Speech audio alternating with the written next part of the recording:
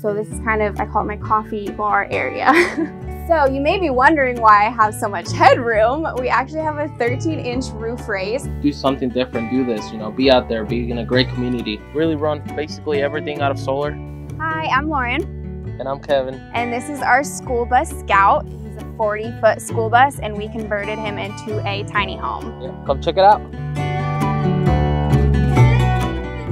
Welcome inside of Skout. This is our kitchen. We have an 8-foot counter space. It's Korean counter. We picked it over quartz because quartz was really expensive. We wanted a cheaper option, but we wanted something more sturdy and less porous than, say, particle board. So it's super easy to clean. It has, it's very strong. So if I put something hot on it, it's not going to make like a burn ring. We like the patterns. There was lots of different options. It was really easy to install, easy to find someone to install it. So that's why we chose the Korean. We picked 8 feet worth of countertop space because we wanted lots of room to prep. I love how much space we have. We like to keep it very minimalistic with not much clutter on it, or else it kind of defeats the purpose of having the countertop space. So that's why we chose it. We like the layout of it. It's really easy to cook, throw dishes in the sink, and then we prep over here. Another good portion is we have our kitchen cart. It comes out so that we have actually extra prep space. But it's made of the same countertop material. And we attached the original lid to the back. And this is just like a cutting board that was the original. So we have more prep space if we need it. But also we can roll this over and make like a dining room table. We don't have any trouble with it flying while we're driving because we have wheels down here that lock. So we just push it back and lock it and it stays the same. So, and we made it really tight. So it can't really go anywhere. So we picked such a big sink for like a tiny area is because we cook almost all of our meals. And so we do have we generate lots of dishes. And so we wanted to make sure we had plenty of room to put our dishes in so that they weren't stacking up, they weren't piling up. And honestly, since we had 8 feet worth to work with, we were like, why not put in a big sink? Because we don't need like that much prep space. So my storage is awesome. We really like these upper cabinets because we feel like it's out of the way. Having a 12-inch roof raise really helps with these upper cabinets. I think if we didn't do the roof raise, these cabinets might sit too far down and be in the way. But since we do have the roof raise, they're up, they're out of the way. We still have a nice eye line out to the view. But we really like them. It leaves lots of room. So we have all of our plates in here. So lots and lots of space. We actually probably have more storage than we need, but it allows for everything to have its own spot so that we can have more of a minimalistic view in here and not have a lot of clutter, which is something we like to do. On top of all of our cabinets, actually, there's a lip on it so we can store things up here without them sliding. Yeah, so our stove is propane, 3-burner with the oven. We use it probably daily. This is where we do most of our cooking. We do have an outdoor grill that we use when we want to cook outdoors, but we use most of our cooking here. And it's awesome. We really like it. We feel like there's enough room. We can have multiple pots going at the same time. The oven works really wonderfully. No complaints as far as our cooking goes. Okay, so underneath our stove, we made a big pull out. So we have all of our pots and pans, all of our cutting boards, a muffin tin. We made this as deep as possible, A, because we wanted the stove to sit up higher on the countertop, and B, we wanted something deep seated so that all of our pots and pans could go in the same place. And most of these have magnets on it so that they stay shut while we're driving. So far, none of our knives have fallen. Thank goodness. But yes, they don't move while we drive. This is like a really strong magnet. So we really like having them up off the counter. We don't need to find space for them in drawers. So we do like having the magnetic strip. Okay, and on the other side of the kitchen, this is our trash can. So we like it hidden. It looks really pretty. It also gives us a place to put our Berkey. So we put this is where we have our drinking water, our filtered water. And then I also have my espresso machine that I use either A, with solar when we have enough sun, or B, when we're hooked up. So this is kind of, I call it my coffee bar area. So this is our pantry. All of this is good storage. So we have a cabinet that opens up and we have storage, spices, all of our food. They get bigger as you go down. And then we have a hidden compartment down here that we can pop open, and actually all of our dog's food is down here. So that's where we get their dog food from. So lots and lots of space for food and for dried goods. We have more than enough space in here. Moving on, we have a microwave, some storage up here, storage all up here, and then like an apartment-sized fridge. We feel like it's perfect size for what we need. We're able to buy groceries and keep about, depending on where we are, I would say about 2 weeks, 2.5 weeks worth of groceries for us to cook before we need to go back to the grocery store. Our fridge does not pull much solar when we use it, so we get to run it continuously. Our microwave obviously pulls a little bit more, so we use that sparingly if we're somewhere where we're not getting a ton of sun, but I use it all the time, so.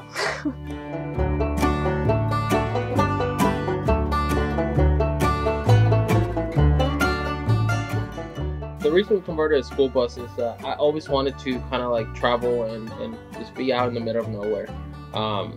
My main reason was I was in the military, and I did a lot of outdoor stuff, and I enjoy that, and I always want to be out with nature. And the reason for the bus is really not me, it's my beautiful wife here. I wanted to do something small like a van or like the big expedition outdoor overlanders that they do, but she needed certain things in the bus that we were able to compromise it and make this happen. And so I was able to still do my outside stuff, and she was able to get her I needed some space. so we were able to do both.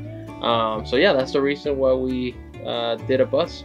It was less traditional than an RV. We weighed the pros and cons of doing an RV versus a school bus. And we just felt like the pros of a school bus outweighed, you know, the pros of an RV. And so that's why we chose to do a school bus rather than an RV. We're so happy we chose a school bus over an RV. Mm-hmm. And again, if someone's traveling an RV, that's what they like, good for them. But for us, you know, we really being able to be more flexible. You know, we don't have to worry about always being hooked up or not having enough space on the roof to put up solar panels, or not being able to customize the inside of the bus. You know, a lot of RVs, they come in a specific layout, and you're paying already a lot of money for it, and on top of that, now you're gonna have to pay more to remodel it. So I'm extremely happy with how the bus came out. And safety wise, we felt like this school bus is kind of like a tank. We felt like our odds were pretty good if we got in an accident that we were going to be pretty safe in a school bus. Since it's meant to carry children, we felt like the safety rating was, you know, pretty good on a school bus.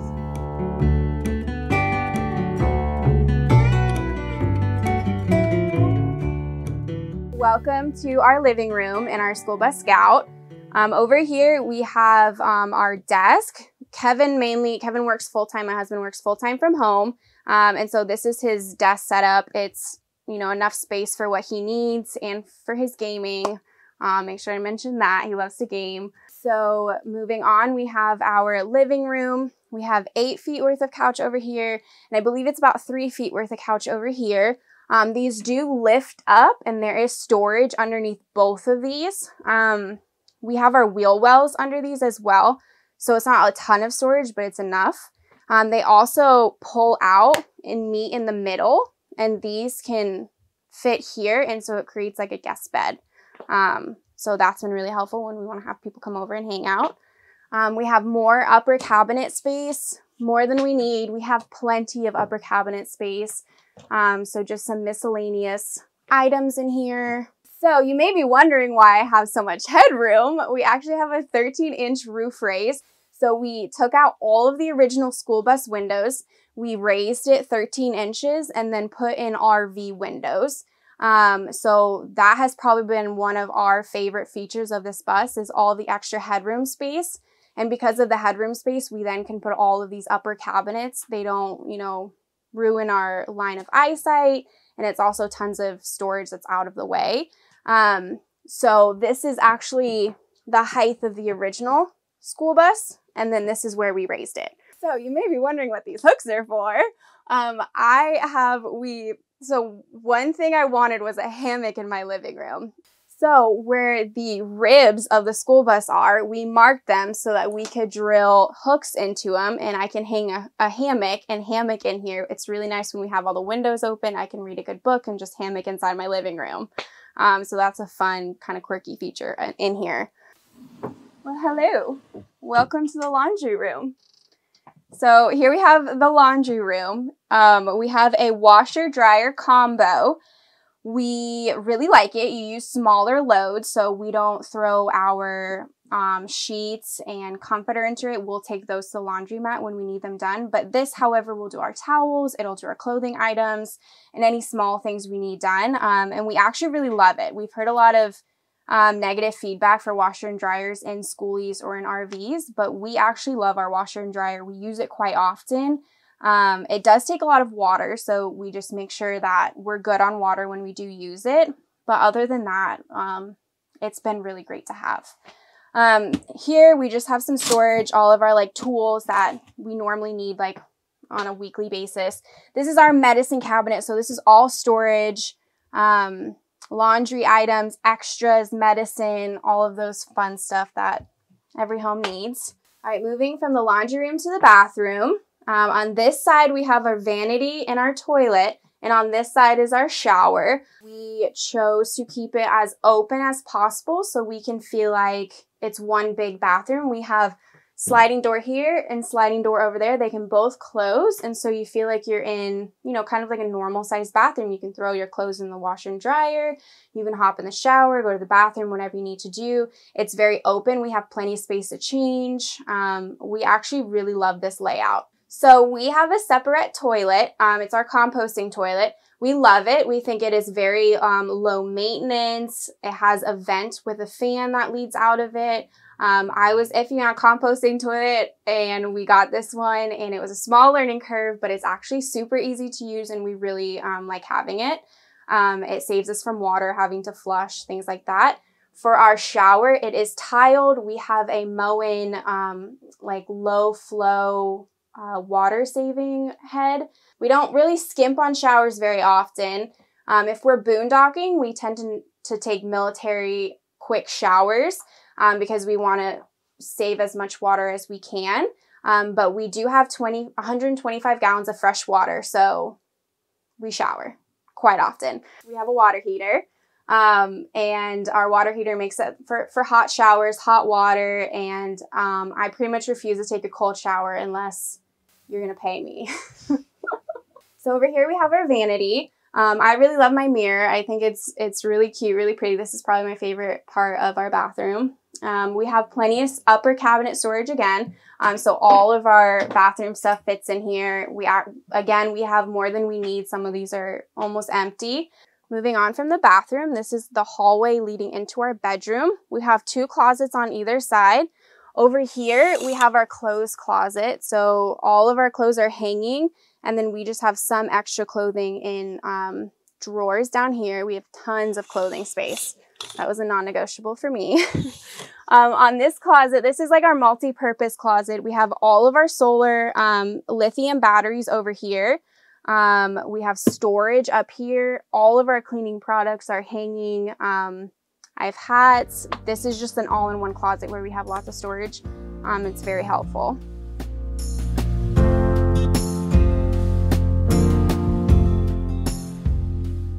Luckily, when we got married, we lived in a little bit, what's it called? Like a mother-in-law suite. It was very, very small. So we kind of got, you know, it was probably about the same size of space-wise as the bus. But then, you know, we went into a 2.5 apartment, 3-bedroom, 2.5 bathroom apartment. And we did have a lot of stuff at one point. But, you know, we were happy, but there was so much more stuff we could do. And so transitioning to the bus has been, I would say, it's been a lot easier for me. I can wear the same 3 shirts and 3 shorts all day long. But yeah, what about you? I would say downsizing was probably the most difficult part of it. We had to sell all of our furniture. We had to sell or give away 90% of our things. So that process in itself is difficult. It is hard paring down, figuring out what you need. Now that we are pared down, we feel like even the stuff that this is everything we own, and we even feel like that's too much. We feel like we could live on so much less, and it is extremely freeing to be so minimalistic and not need that much. It is freeing. So even though it was a hard process paring down, it feels great. It feels great to not have that much stuff, not have that much clutter. I feel like it leaves more room in your life for other experiences and memories instead of material objects. So the transition was difficult for me personally, but now that we're in it, it's easy. Living in this bus has been a complete joy. It's been easy, it's been fun. We haven't felt cramped. We feel like there's ample space in here for us and our dogs. The dogs love it. So we've been having a blast traveling the US in our bus.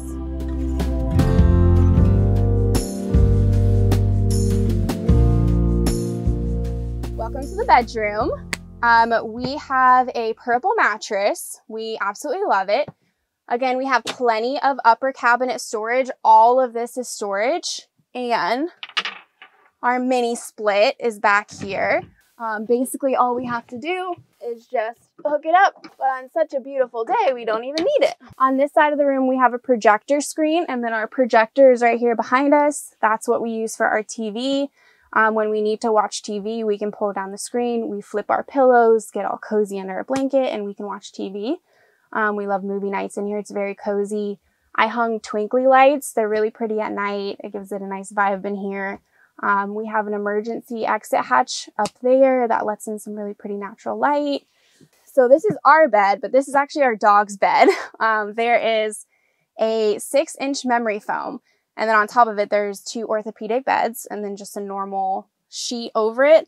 And this is their favorite part of the bus, is the back window. And so we can actually open this window, and they like to put their little heads out and just watch all the wildlife. So this is their space back here. Our bed does lift up, and there is storage underneath our bed. That is also where we have our 125-gallon fresh water tank, our water heater. All of our shoe storage is under there. We have enough room for 2 suitcases down there, so lots of storage under the bed. Hey guys, so I'm gonna show you around a little bit outside of Skout. So as far as the solar goes, we have A385 solar watts panels. That equals to about 3,080 watts. We really run basically everything out of solar. Except the water heater and the stove. We basically can run everything during the whole day. The AC keeps, we have it on majority of the time. The only time we do monitor a little bit more is when it's a little bit cloudy, or we having a couple days that are going to be raining. On top of that, we have some side cameras. We have them on both sides, left and right. We also have 2 cameras in the back. One is, we tow a Jeep, so one is pointing above the Jeep, and the other one is pointing at the Jeep. So we make sure that the Jeep is towing properly and there's no issues there. On top of the cameras, we have some really nice lights. We have a whole strip of LED lights on the right side. The same thing, it's mirrors on the left side. On top of that, we have a little nice little light on top of the door that we can turn that individually. The reason we have so many lights is in case we're in a shady spot, or we hear something in the middle of the night, or really when we have 2 dogs, so when we take them out, we want to make sure we can light the whole thing up. So there's only been one occasion where we've had to just really light up the place because we felt a little bit unsafe. Other than that, they've been great. Even when we're camping with other buses, we light the place up, so in case nobody else have lights outside. So we have some storage on the side of the bus. So there are regular toolboxes. So we cut in the side of the bus and mount 2 toolboxes. They're a little bit different, so you can kind of tell. But it's great to keep outside and outdoor stuff. With toolboxes, we're lucky we can lock them up, so we don't have to worry about anybody getting into them. Here we have the water hose. This is a little empty. This is how we store everything. So here for the towing system, we use the Blue Ox to tow the Jeep. We have had no issues with it. We love it. On top of the towing system, we have the mud flaps, which we absolutely love. Here we have more putt lights, again, just to kind of light up the places, or we're backing up into somewhere and we need to light up a little bit more for visibility. And another strip light that it gives your signals and just more lighting. All right, on the other side of the bus, we have an outside shower. We also have more storages, and then this is where we host our propane. Here we have 225 pound tank propanes. That's just we can go about 2 months with it. And on the towing Jeep, so when we tow the Jeep, we also have 2 extra ones that we carry in case we ever need it, so we don't have to worry about running out to grab more. So here's a little bit of what we've done in the last 10 months. We started out in Florida and made our way up to Montana, hit south and went through Utah and Wyoming, Utah, New Mexico, and then eventually hit back east back to Florida. We've had such an amazing time, and hopefully we can feel all 50 states by the time we're done traveling.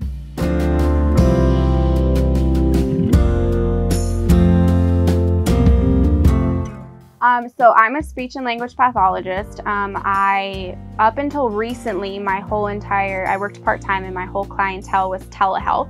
So I did all of my sessions through Zoom. I just recently quit to focus on some other business stuff that we have going on. So I'm a speech pathologist and that's what I do. I work in cybersecurity, so I'm an ethical hacker. So I hack legally for a living. I work full-time remote, and sometimes, like I said, I do travel a lot from time to time, and that's when I want to leave her and the dogs in a safe spot. Well, yeah, that's what we do for work. I work in cybersecurity, and she's a speech pathologist. I do have anxiety, and changes are very hard for me. So this was hard to wrap my mind around the possibility of us even being able to do this.